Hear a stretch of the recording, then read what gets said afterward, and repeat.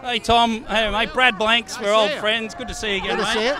see you. Mate, congratulations. Thank you. First, Thank you. how do you dig deep into a guy like Sully that's sort of, he's quite a reserved man, quite a shy guy. How do you find those nuances to Well, nail it? mostly it's observation. You look at everything he's ever said. There's a lot of videotape on the man, but I must say, I spent the better part of 6 hours with him throughout all the course of this, and he was extremely open about the burden that he was under, both prior to and immediately in the months after the forced water landing. Yeah, that's what we're going to say. No crash. Yeah, it's not a crash. It's people don't survive that crash. It was a forced water landing. But his waiting for the shoe to drop in the months afterwards, that's what the real story is, and that's the price he paid for doing his job perfectly in those 100 seconds.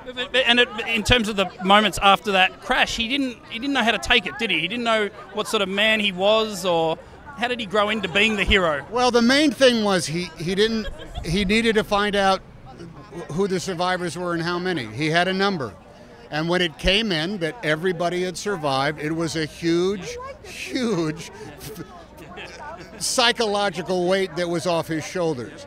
Then began the process that he knew very well, that there would be a fact-finding investigation, and he was deposed many, many times, and he had to answer the same questions many, many times, and all he had to go on was his instinct and his memory of what went on. And you try to remember what happened in exactly what happened yesterday. Exactly, little over 3 minutes. Hard to do. Blonde hair, good? Yeah, I had no complaints. You look good in that, mate. Well done. Thank you. Yeah. I know she loved it. Yeah. She's good. Yeah.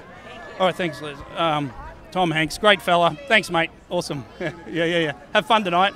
Yeah.